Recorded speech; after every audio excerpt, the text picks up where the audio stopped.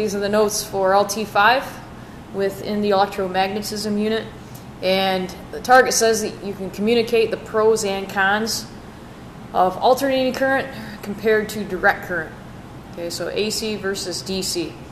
And if you've not watched the video yet that we watch in class, remember this was almost a Nikola Tesla versus Thomas Edison battle.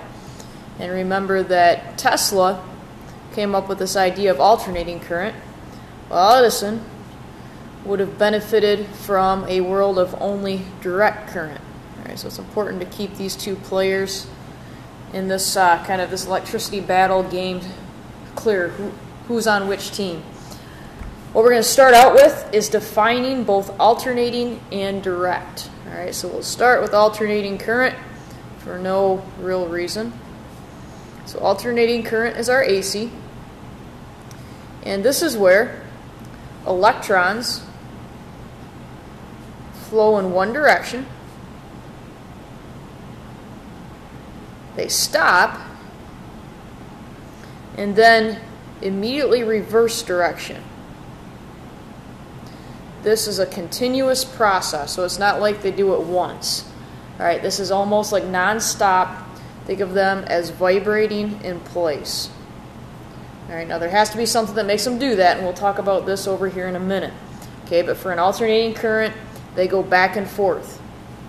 And this is what Tesla figured out was very beneficial to long-distance power transmission. All right, so that was him. And down here, we're going to talk about Edison's direct current. Okay, so this was the first one that was invented. And if it's direct current, the electrons flow in one continuous direction.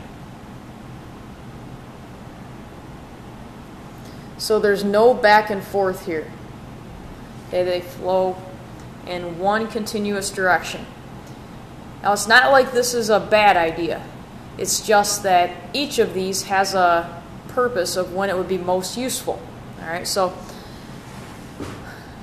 AC, back and forth, direct, one continuous flow. All right, so let's go back here and talk about when this would be a beneficial sort. If you think back to the video, if you've watched it, remember at one point Tesla was kind of at a low point in life and he was out digging dishes and he looked overhead and he saw just these power lines everywhere, and nothing like we have, where you've got the lines maybe parallel along each side of the road. But they were crisscross all over, and it just looked like a mess with his kind of his OCD tendencies. And so he thought there's got to be a better way. So what I'm drawing here, which won't be clear, this is a power station. And you're used to my drawings by now, so it's not going to be pretty. But what happens at a power station is you'll obviously have the lines that originate there. And I'm going to draw a power line kind of ridiculously large, just so we can get some stuff inside of it here. But if you got a power line, and this is one of them, obviously there's wires in there, and wires have those free electrons. So you got these electrons that'll be fairly tightly packed in there, because it's a metal. And the power station itself will have two switches. One will have a positive charge, one will have a negative charge. So one will be positive, one will be negative. Now think about electrons. They have a negative charge. So when the switch is flicked to positive, each of these electrons starts to come back towards the power station. Now we just said that they don't go one continuous direction in alternating current, but they'll start to come towards this oppositely charged positive because they have a negative charge. But just as quick as they think they're headed that way, the station will flick the positive switch off and they'll flick it to a negative. Well, they're negative, they aren't going to like that, so they start to head the other direction. And that's what happens very, very frequently. All right, when I say frequently, like it happens continuous, but there's a frequency. When you talk about a frequency, it's how often something happens. And the power station will have this happen. The switch will flick 60 times per second in the United States. In some other countries, they'll run their alternating current between 50 and 60. In the United States, that thing flicks, that switch, 60 times per second. So clearly this isn't a person doing it, it's a machine, right? We don't have the capability to flick a switch 60 times in 1 second. So you'll see it referred to as a frequency of 60 hertz. Hz is the unit for frequency. We deal with this more next unit, but just 60 hertz is going to be the frequency of alternating current within the United States. So what would be the benefit of that? Why would we want to do that? The first benefit is there's no electron drift. These guys don't actually travel anywhere. They just go back and forth in place. It's almost like running in place, almost. All right, just kind of left and right, but they don't travel. And that means less friction.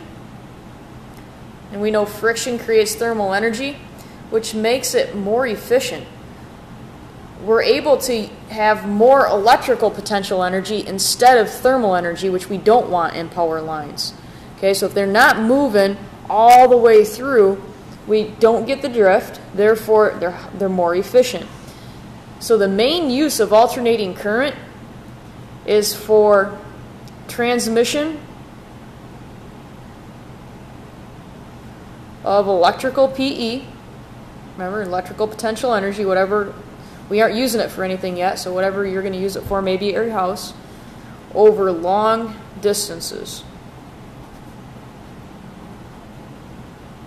Okay, so that's the main reason that alternating current is such a good deal. Okay.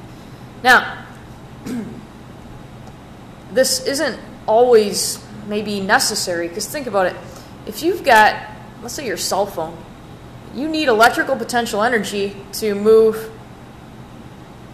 from the battery, let's say, to different parts of your cell phone, but it's a really short distance. It's not like, the power station out on Shepherd Road having to get to the school. We're talking a little tiny device.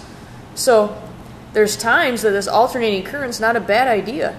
Think about the simulations we've done. If you've got a battery and you've got some wires, okay, well, we'll just put one light bulb in to keep it simple. So here's a little light bulb, and we don't even need a switch, it doesn't matter.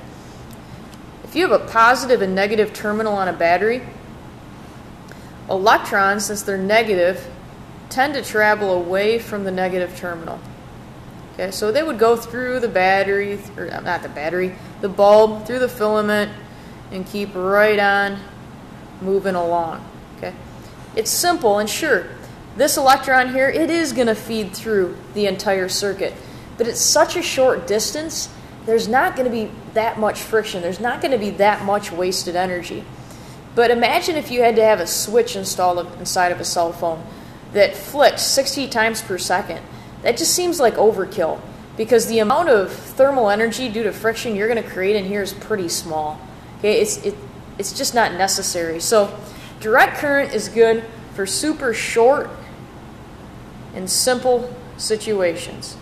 Okay, so think like little gadgets. Think inside of your house when there's short distances.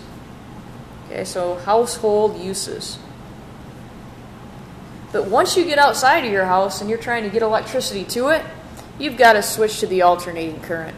Otherwise, too much electrical energy is going to be converted to thermal energy due to friction, and it's just going to be inefficient as heck. We're going to lose a lot of money. All right, so let's think about this. In this case, electrons do move. Now, what you'll find maybe a little counterintuitive is that the electrical signal, so think about when you flick on a light switch, the lights turn on immediately. Okay, you turn on a switch to turn on your radio, I don't know. Okay, power on your cell phone. The signal actually travels really close to the speed of light. Okay, really close.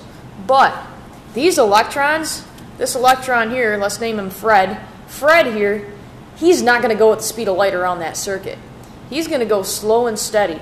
In fact, what we call that electron drift, that movement, if you followed Fred, it's pretty slow.